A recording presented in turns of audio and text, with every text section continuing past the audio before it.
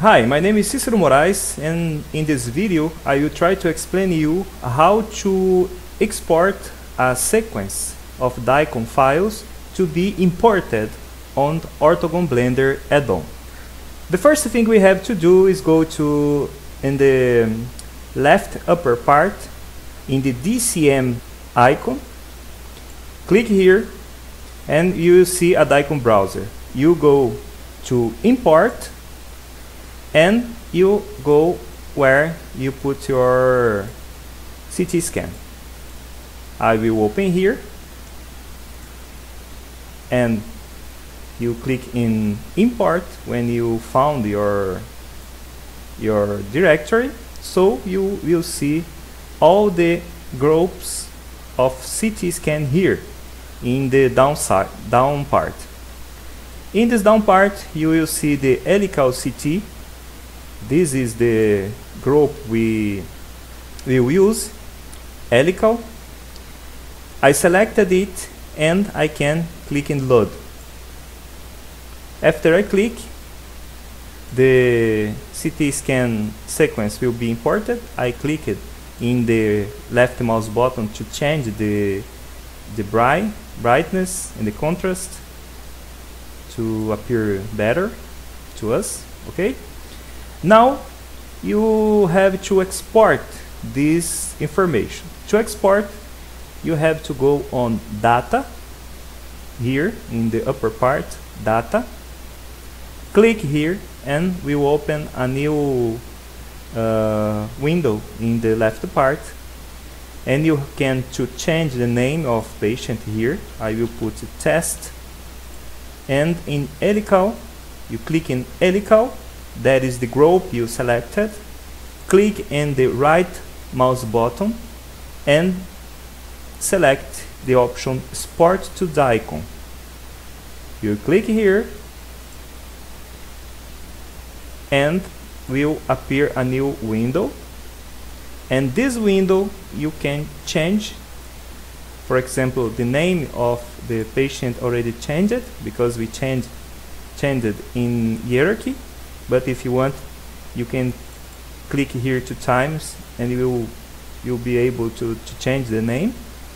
And here in helical you can change the patient name to avoid a problem. I put the name test here, enter, and in this part you can put the output folder. I will click here, click, and I will go to Del directory. I like to save my files. I will create a new directory. This new directory will be named test, call it test. I enter and I choose. Okay, now I click on export, wait a little until appear here this window telling that all is okay. Okay, now I can close this program, discard modification. I can open Blender. I can delete objects in scene. I will put on OrtogOnBlender and I will select the directory I created that is inside Del, and this is here in test. And important information, you have to enter in the directory where the DCM files are inside. Okay, if you didn't do this, the OrtogOnBlender and the DICOM 2 mesh doesn't work. Accept, and now I can go to convert DICOM to 3D. I will click and wait until it finished the importing.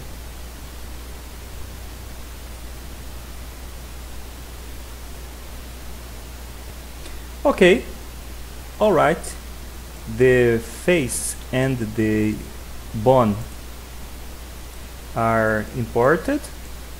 and if we select the bone and move it, the skin will follow the bone, and it is the way of import DICOM files to Blender. Okay, if you have some doubt, please send me an email or a message, and I will wait your contact. A big hug, and I will see you in the next video.